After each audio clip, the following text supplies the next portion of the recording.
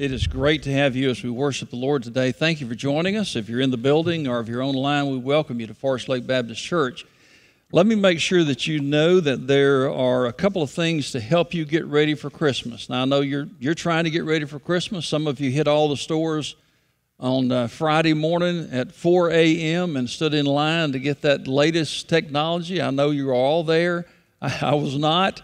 But I know we're doing shopping, trying to get ready for Christmas. So if you want to get in the Christmas mood, the Christmas spirit, come this afternoon at 2:30. We're going to be decking the halls. We're going to be decorating our worship center and helping us get ready. And so we need some help doing that. 2:30 today in the worship center. As you exit today, there's a resource piece called a Family Advent Guide, and they'll be at the exits, and we'd love for you to get a copy of that.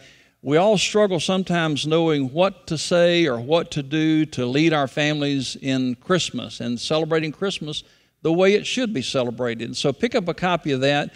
You say, well, I don't have children at home. Well, you may have grandchildren, or you may get together in a family gathering and somebody turns to you and says, hey, would you read some Bible verses, or would you pray about Christmas? That's a great resource for you. So pick up one of those on your way out today.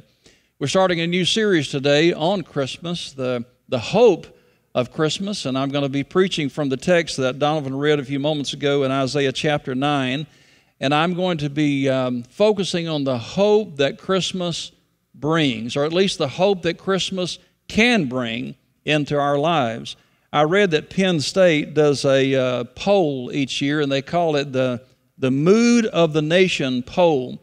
Last year, about this time, they did a poll, and what they found was that over half of Americans were extremely worried about the direction of our country and what's happening in our country. They're worried about politics, economy, inflation. They're worried about COVID-19. On and on the list went. But what the poll found was that 84% of Americans say they are extremely concerned, or very concerned, very worried is the term they used, about our country. Well, guess what? Isaiah was living in a time like that. He was an Old Testament prophet who lived during the 8th century BC. He preached for 58 years. Can I get a witness on that? 58 years. And he watched kings come and he watched kings go. We know that he preached probably during the term of at least 4 different monarchs during his ministry. And these were tough times. These were difficult times. He watched the northern kingdom fall to Assyria in 722 BC, and he's living in Judah, and he's preaching there, and he knows that the same thing's going to happen to Judah eventually. And so these were hard times. The land was full of fear. The land was full of anxiety. The land was full of worry. And then God spoke to him and gave him a message. He went into the temple to pray. Hey, that's a good place to go. Go into God's house, go into the worship center to pray and seek God in desperate times. And as he did, God revealed himself to him, and then God began to show him something about the first Christmas that was ever going to happen when the Lord Jesus came and was born as a baby. That brings us to the passage that Donovan read. I want to read it again, Isaiah chapter 9, starting with verse 2. It's on the back of your connection guide as well as on the screen. The people who walk in darkness will see a great light. Those who live in a dark land, the light will shine on them. Verse 6, for a child will be born to us, a son will be given to us, and the government will rest on his shoulders, and his name will be called Wonderful Counselor, Mighty God, Eternal Father, Prince of Peace. There'll be no end to the increase of his government or of peace on the throne of David and over his kingdom, to establish it and to uphold it with justice and righteousness from then on and forevermore. The zeal of the Lord of hosts will accomplish this. You know what that is? That's a birth announcement for Jesus. You know what this is? It is the first Christmas card that was ever sent. That's what the book of Isaiah is. It is a declaration that God is going to send us a source of hope like we've never had before. And that's what Christmas is supposed to be all about. Folks, don't get lost in the fog of shopping and gathering and decorating and all those other things, even though they may be good in themselves. The purpose of Christmas is for us to celebrate Christ. And if you take Christ out of Christmas, you know what you have left. You just have a mess, is what I say. There's nothing left. There's nothing left but holidays. Happy holidays, they say. Well, my goodness, that could mean anything to anybody around the world. We want to celebrate Christmas and put Christ in the center of Christmas. And so as we do that today, we're going to talk about the hope that Christ can bring to us as we celebrate his birth. The hope that it brought to Isaiah and to the Jews back in the 8th century BC, and the hope that it can bring to us today. So because of Christmas, and here's the outline, when Jesus comes, he's going to be personal guide. He's going to be our personal guide because he said when he comes, he will be wonderful counselor. Wonderful counselor. Now, we all face struggles in our life. We find ourselves in circumstances where we wonder which way to go, which is the right way to go. There's so many choices before us, we wonder which choice is the right choice at times. And a choice can change your destiny. It really can. It can change your destiny. I read about how Walt Disney was ruthless in cutting parts out of movies and things like that were designed for his company. And when it came to Snow White, that they spent hundreds and hundreds of hours designing a scene where they would, I think it was cook soup for Snow White. They cooked soup in the kitchen. It was a fiasco, of course, and it was funny. But at the end of it, Disney just cut it out because he said it didn't add to the storyline. It didn't help the story flow as well as it should.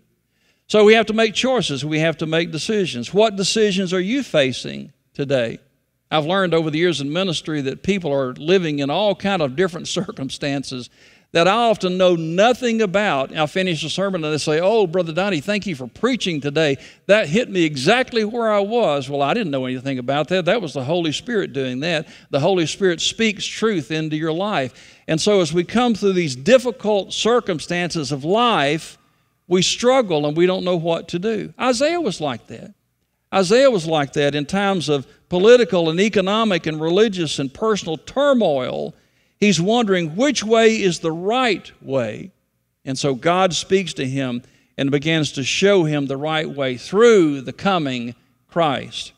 There was a guy that came to Jesus one day. It says in Mark chapter 10, verse 17, as he, Jesus, was setting out on a journey, a man ran up to him and knelt before him and asked him, "Good teacher, what shall I do to inherit eternal life?" Now here's a guy that we should applaud because he sincerely, earnestly wants to know the right way to go so that he can go in it.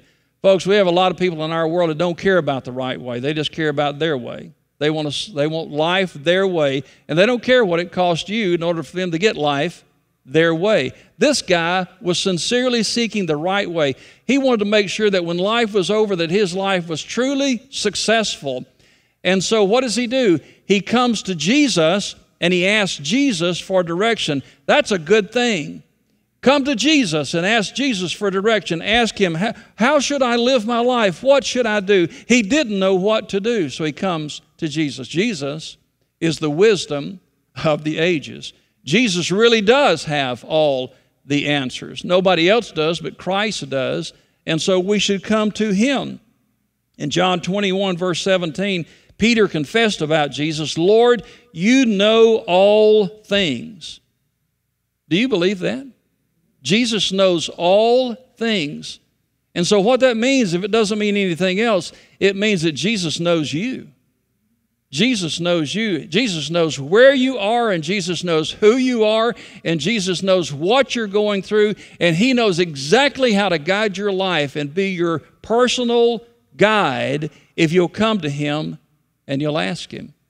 He even said of himself in John 14:6, that verse I love so much, he said, "I am the way, I am the truth, I am the life, and no one comes unto the Father but through me." Jesus not only knows the right way to go, Jesus is the right way to go, and he will guide your life. I love the story about the boy who walked to the cemetery, and he's looking at the inscriptions on the headstones, which is a hobby of mine. I like to do that. You know, preachers are weird anyway, but I like to look at inscriptions on the headstones. What do people write about you when you're gone? Or what do you want written about you? And so he read this inscription, which simply says, stop there you as you go by.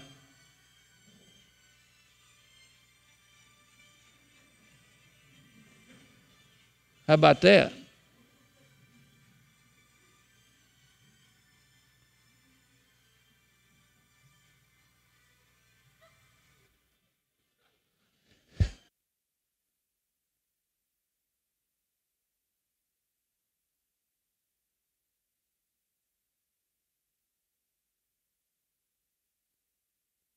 You weren't paying attention. I had all that planned so that you would.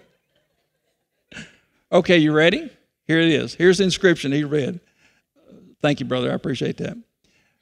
Stop there you as you go by.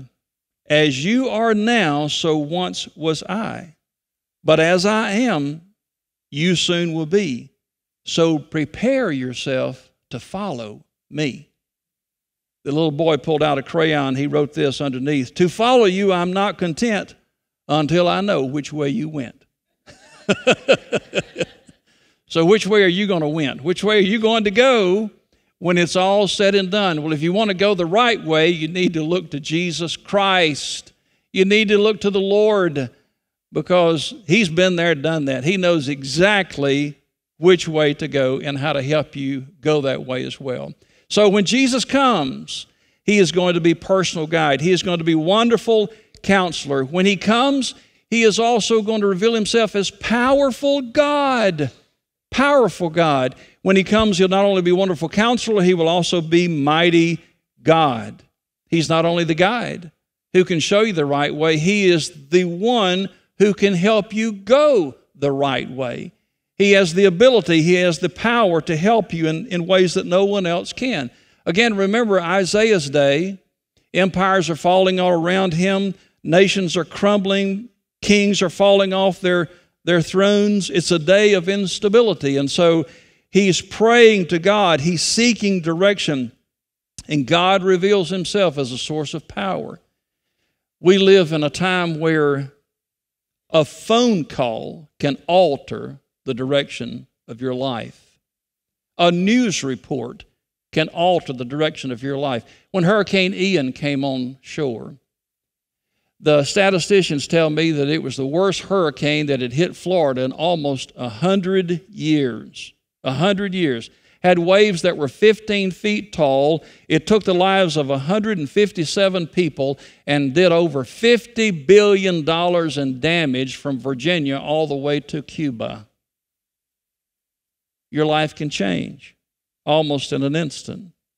And when everything seems to be coming unglued, you need to be reminded that there is a God who's still on the throne. That God is still in control. That God is just as powerful as he's always been. You say, how are you sure of that, Pastor? I'm sure of that because he sent his son to be born as a baby in human form because of his love for us. And when Jesus came, he came full of the omnipotence of God because he was God. He is God. In Jesus' day, he spent a lot of time teaching his disciples, pointing them to have faith in himself and in his heavenly Father. And yet they just didn't get it a lot of times. They were just clueless, even as he displayed his power right in front of them. Imagine that, feeding the hungry, stilling the storms of the Sea of Galilee, raising the dead. And yet they still didn't seem to understand who was in front of them. In John chapter 14, verse 8, Philip said to him, Lord, show us the Father, and it's enough for us. That's the heart cry of men throughout the ages is, oh, if I could just connect with God, if I could just find the Lord in some way in this mess of a life that I'm living, maybe he could help me. And so that's why we often pray when we get in trouble and we get beyond our own ability.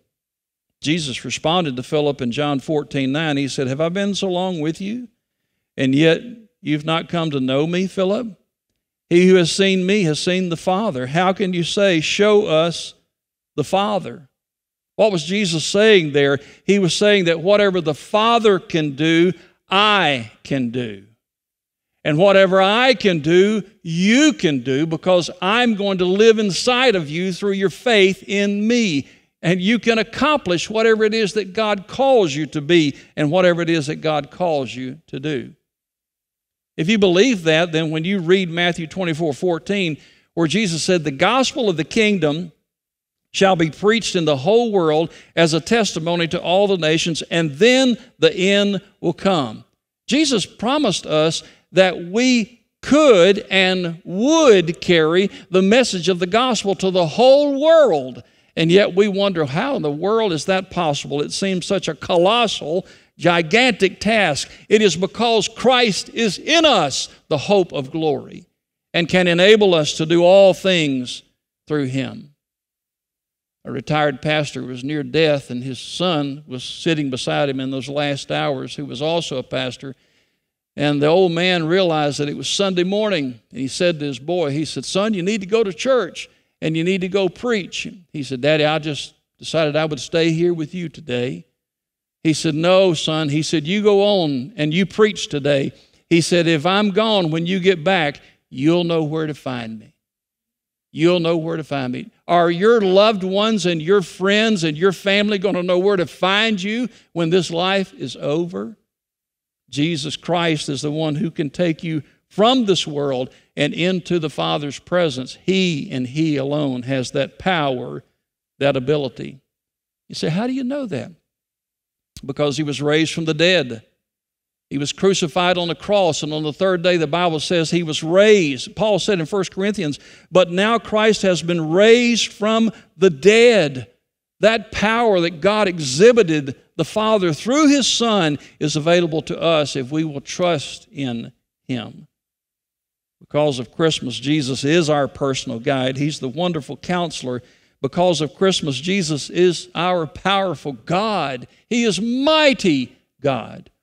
But thirdly, He is also present friend. Oh, don't miss this. He is the present friend. When Christ comes and reveals Himself as He did 2,000 years ago, He reveals Himself as the eternal Father. The eternal Father. Read the book of Isaiah. Isaiah witnessed the death of King Uzziah. And when he did, it troubled him. It rocked his world. And the scripture says he went into the temple, he went in to pray, and as he did, God revealed Himself to him. Scholars have often wondered why he was so disturbed by the death of Uzziah. Some have reflected that he was his first cousin and a very close ally of the king. He had access to the royal court seemingly almost any time he wanted. And so when King Uzziah died, it troubled Isaiah. And God is beginning to teach him something about His faithfulness and His availability. He's not saying in this passage at all that God the Father and God the Son are the same being. He's not saying that. But He's saying something about the consistency of God, the availability of God. We know from Scripture that Jesus is the author of creation. He is the author of eternity. He holds forever in His hands. John 1:1 says, in the beginning was the Word, which is Jesus, and the Word was with God, and the Word was God. And then it says in verse 3, all things came into being through Him, and apart from Him, nothing came into being that has come into being. You say, what does that mean? It means that Jesus was and is the eternal Son of God. That He created the universe in which we live, and He created us. He created mankind. He created us and put us in this world. That His life did not begin in the cradle. Don't you think for one moment that the life of Jesus started when He was born in Bethlehem and placed in that manger?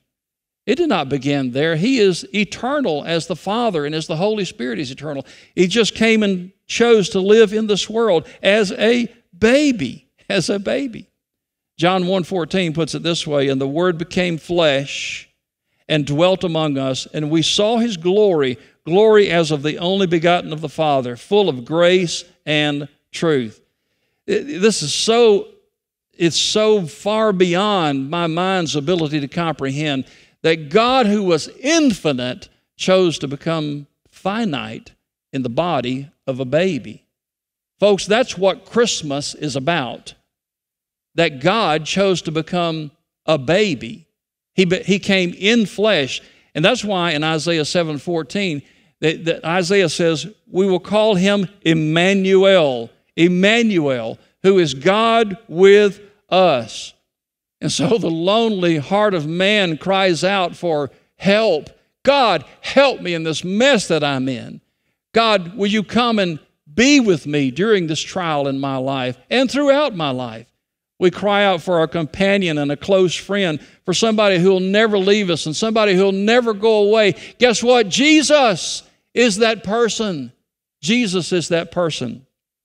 The psalmist said, if my mother and my father forsake me, if they turn away from me, then the Lord will take me up. God is always there. He's always there. As a matter of fact, He's here right now.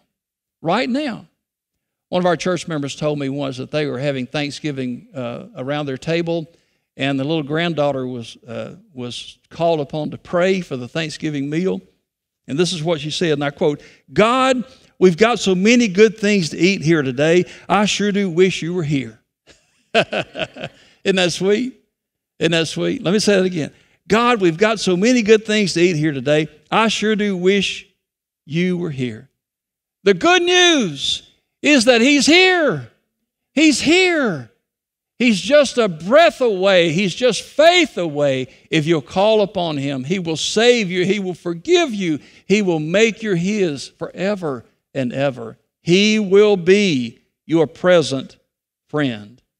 When Jesus comes, He'll come as personal guide, as powerful God, as present friend. But lastly, Jesus, when He comes and reveals Himself, will be peace. Peace. He'll be the Prince of Peace, Isaiah said. You know, the ancient Jewish bidding is shalom. Shalom, which is translated peace, which means peace in your body, peace in your relationships, peace in your emotions, peace in your spirit. It's a wonderful way of greeting a fellow Jew and wishing the best for them. When God the Father sent His only Son, He sent Him to give peace. Peace to a troubled world, peace to the troubled heart. The angels declared about Him in Luke chapter 2 and verse 14, glory to God in the highest, and on earth peace among men with whom He is pleased.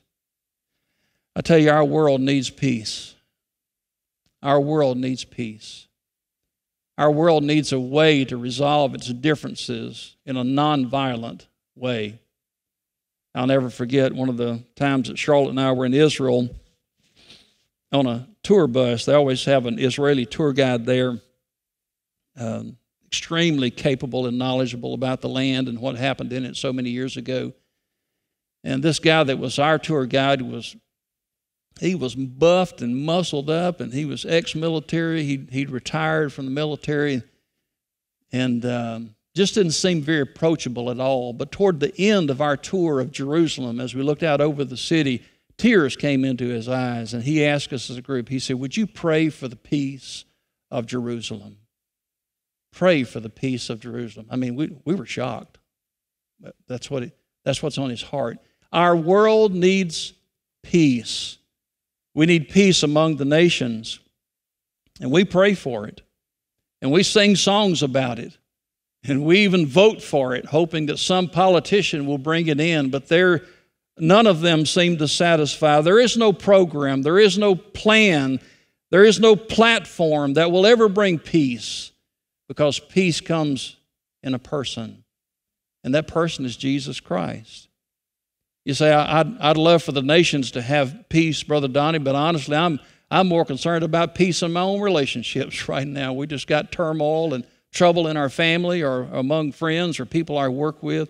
Let me tell you something. The key to relational peace is spiritual peace. To have peace in your spirit with Christ first, and then Christ can enable you and help you to have peace with those around you. Jesus wants to bring us peace. Paul was burdened about those people in his day that didn't know Jesus, didn't know peace. He wrote about them in Romans 3:17. He said, the path of peace they have not known. And there's so many in our world that they've never known the path of peace. They've never known it. Their life is full of chaos and confusion. Oh, they wouldn't admit that to you, but they know it's true. Of questioning and wondering and doubt and fear and worry about what's going to happen to them or perhaps what will happen to their family. And it just consumes them. But there is a peace that passes understanding. You say, that's just preacher talk. No, it's not. I've been there. I've experienced it on more than one occasions. There's a peace of God that can flood your soul and overwhelm you. And you can't describe it. You can't explain it, much less describe it. There's a peace of God that Jesus can bring into your life if you'll let Him.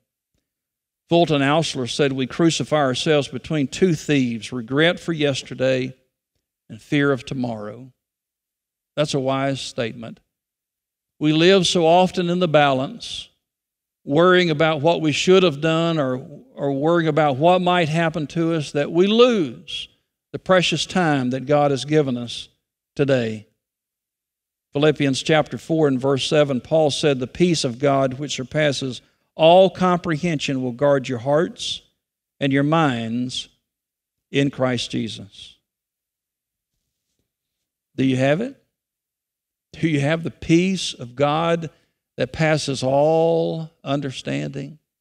If you don't, you can. You can have that peace today through Jesus Christ, through faith in Him.